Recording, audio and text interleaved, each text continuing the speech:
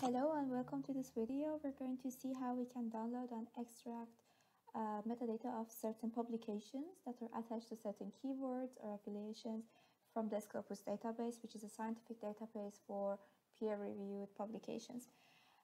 First, we log into the Scopus. It's scopus.com. I will put the link in the description box. My address is because of my affiliation, so I'm already logged in with my affiliation, which is the University of Luxembourg. Now what we do is that we look at the search engine, so we can search for documents, we can search for certain scientists or researchers which are authors of the publications, affiliations or the institute, and here is where we type or keywords or the name of the scientist that we're looking for. And here is very important because you have several possibilities to search and filter out your publications. So whatever I write here, it will the search engine will go and search for that specific keyword in the title and abstract and keyword, the three of them. And when it finds the, for example, keyword BIM in either of these three sections, a publication will pop up for me. Other possibilities is to, for example, just search in the title abstract, just search in the just search in the scientific in the paper's title, just search in the abstract, just search for keyword, and you can also search for a specific DOI. You can search for a specific, for example, funding agency. Yes, here. Today we just search for title, abstract, and keyword. What I'm going to use are some keywords that are related to my work, and I am also interested to see what publications will pop up because yeah, it's quite new. So what I'm going to do is I'm interested in a publication related to BIM, so I write BIM. Usually I don't do this because when I write BIM, for example, BIM is acronym for Building Information Modeling, which is an engineering term. But what happens is that from my experience, I know that BIM is also a technical word in biology.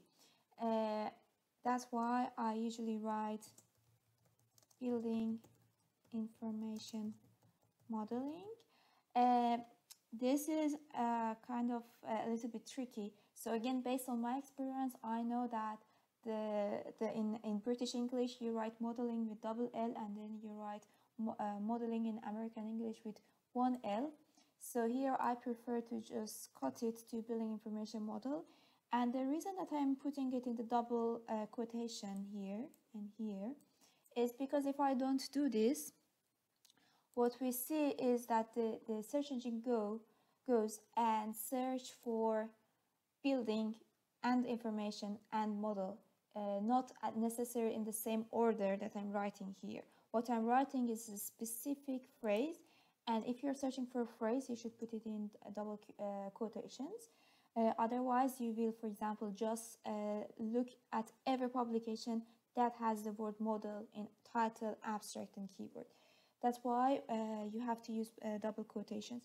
So the next thing is that I'm not interested in only this. I will write or, and then again double quotation, I write BIM.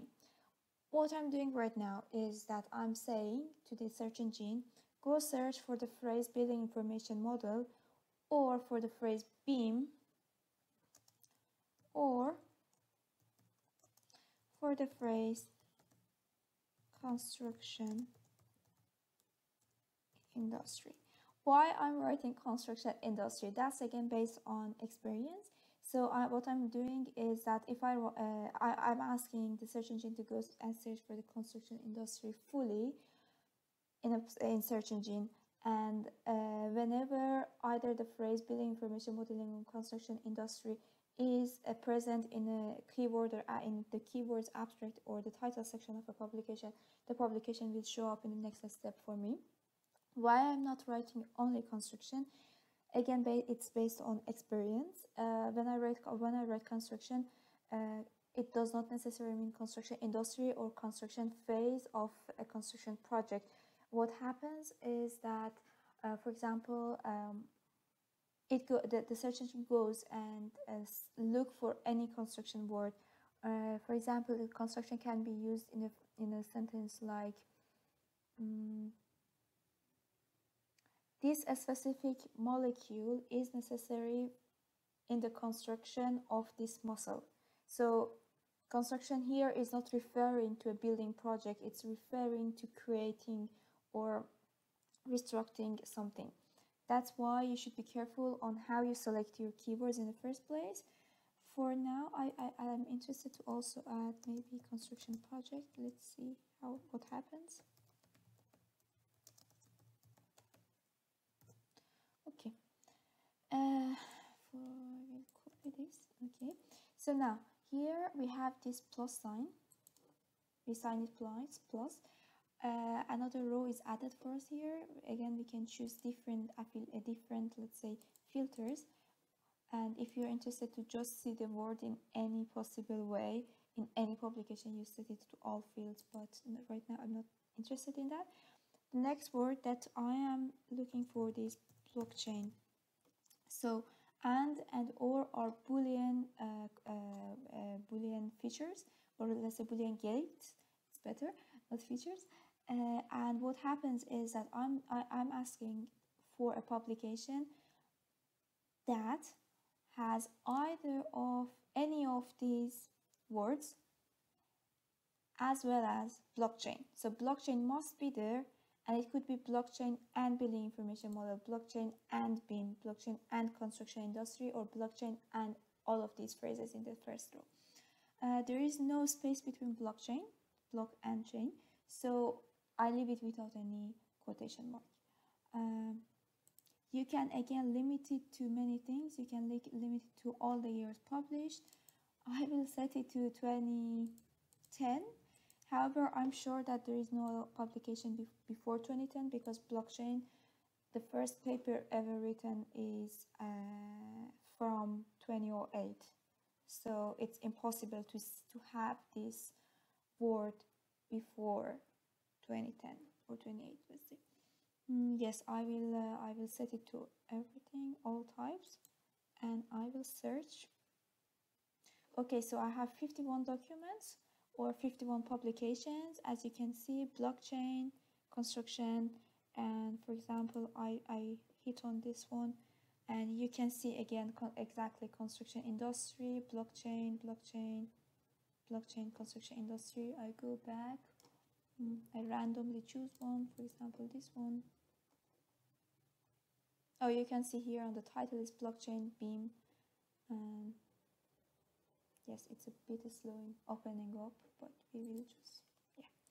So what we do now is that, again, if you're interested, you can limit it to certain language, source type. The source here means it's journal, it's conference, it's book, country, again, funding agencies, and yeah, you can limit it to only see what is published this year, 2020, and yeah, open access or not. So we want to now download this information. What we do is we hit all, and then we go to export, and here you have the method of export. It's Mendeley. For the Mendeley software, which is to record your resources. I'm interested in Bibtex. So Bibtex, I'm interested in Bibtex because later I'm going to use the Bibliometrics package, which is compatible with the Bibtex format. What I'm interested in is, in fact, author, document title, year, everything. Also this one, because I'm interested to see the affiliations. Yes, I want abstract and keywords. Keywords for keyword analysis that we will see in the future videos. Abstract could be tricky. If you have a couple of thousands of papers, because the keywords that I search now are very new keywords. These technologies and methodologies didn't exist before maybe 2000 or let's say 1990, so they are not very well established, or let's say especially blockchain. by well established, I mean it's not very well established blockchain in the construction industry, and there are not much scientific article about it. Not that they are not well established overall, but maybe if your keyword is only building, you will see that there are a couple of thousands of papers that have building in their abstract and title and keyword. And if you have a lot of document, you don't need abstract for that. You can just select keywords, because you need abstract for text mining, and if you have a couple of thousand, I think you don't need all of this information to be written in Bibtex for you. It could take a lot of time for the processing. I don't need anything else here. I hit export. Yes, here we will see that it's .bib, it means Bibtex, and we have all the information. Later I'll show you what exists inside this information, inside this file. Another thing that I can tell you, which could be interested for some maybe PhD students, is that if you have Zotero, for example, on, and if you open the file, you will see that Zotero asks you if you want to import all these 51 publications inside your Zotero. And this is something cool. Now I don't want it. I said cancel and I close it. And in the next video, I will show you how to do the exact same thing with Web of Science. And later, we will see how we can combine this information and start a scientometric and bibliometric analysis for literature review. I hope it helped you, and see you soon in the next video. Thank you.